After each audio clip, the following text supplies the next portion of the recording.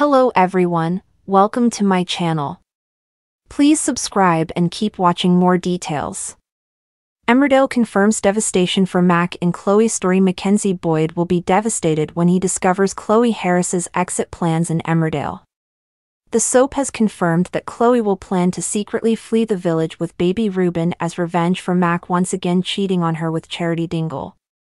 Following a shocking confrontation where Chloe slaps Charity in front of everyone, she next tries to seek vengeance against Mack by taking his son away.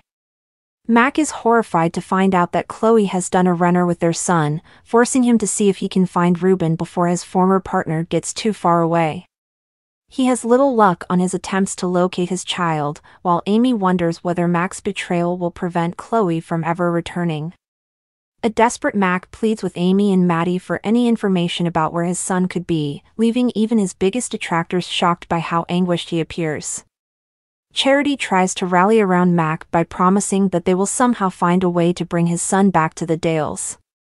She also offers some advice by reminding him that they want the same thing as Amy, to bring baby Ruben back to the village safe and sound. Charity urges Mack to stay on Amy's good side. This latest falling out between Mack and Chloe started in Monday's episode when he finally confessed he'd been seeing Charity behind her back once again.